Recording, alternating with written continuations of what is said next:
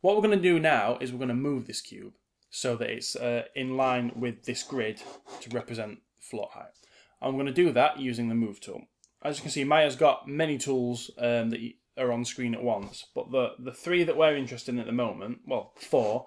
This one here is just the selection tool. And then you've got this chappy here, which is the move tool.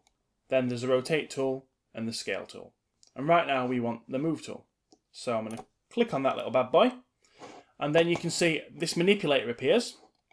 And that shows you can click on these manipulators and then drag to move the cube around. So if I was to drag on this green arrow, that will only move it up and down because I've just clicked on that arrow.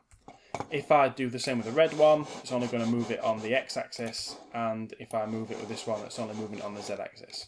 And to know which axis you are moving it on, let me just do that. You can see that you've got this in the bottom corner, which shows you where your axes are. So I know that that one there represents up and down on the y-axis. So you can do that. What you can also do is grab this manipulator in the middle, and that will allow you to move on all 3 axes at once, and it'll just go all over the place. That actually, in your perspective view, your 3D view, is rarely a good idea because you've got no control over the depth. What is better is you've got these little squares that have been added, I think, in Maya 2016. Which, so if I click on this red one, which red usually corresponds to X, what it actually does is keeps it still on the X-axis and moves it on the other 2.